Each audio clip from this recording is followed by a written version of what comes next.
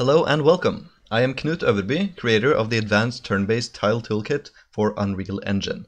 Thanks for showing interest in this asset.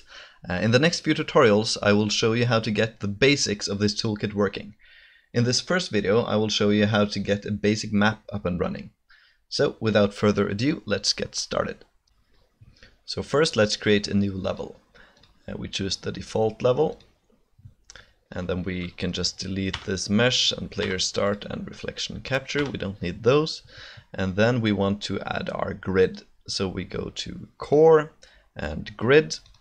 And here you will find the grid manager, which is the most important blueprint in this toolkit, which holds all the functions for grid math and various grid operations.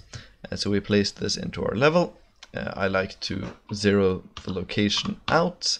It makes some math a bit simpler if you want to add your own features later on. Though you can put it anywhere, but just if you have no other reason, then just put it at 0. Then in the settings, we can increase the size of this grid manager. So if we click it, you will see here we can change grid size. So let's create a small but slightly bigger sized grid. We can do a 9 by 9. That looks fine. Then next, let's add something to interact with the grid, so a unit.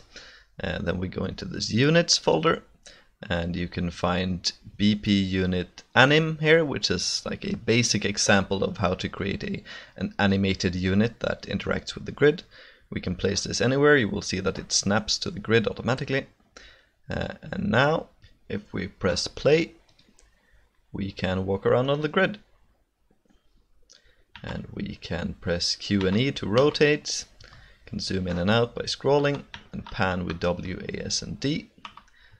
And it is all working fine, though this level is a bit boring, not much to do except walk around, so let's do something about that.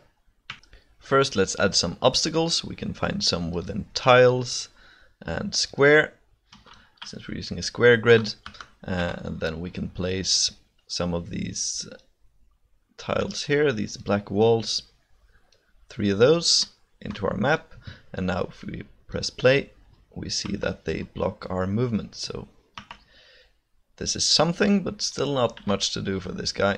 So let's add an enemy. We can take the guy we already got, select him, and alt drag to create a copy.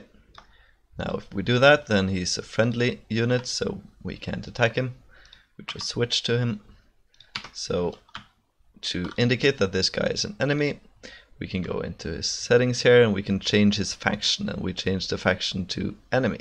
And I also set him to be AI controlled, though he doesn't have to be.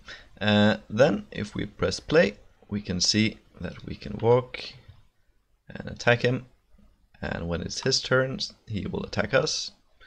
We can move away and he's gonna chase us.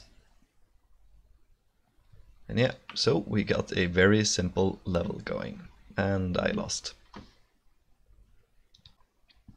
So those are the basics really. If you wanted to use a hexagonal grid instead, you can find that here as BP Grid Manager Hex.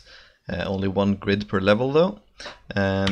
And well, another thing, if you're not looking at identical units, there's a handy debug unit in units called BP unit anim debug, which automatically gets its color based on its faction variable, and which automatically changes its animation blueprint based on its range. So these are useful for debugging and testing out mechanics and so on, though I wouldn't recommend having these as the base for the actual units in your game. For how to set that sort of stuff up, see my tutorial series on creating units. That just about does it for this first video. In the next video, I will show you how to use tiles and other methods to create a more interesting map. But that's it for now. Thanks for watching.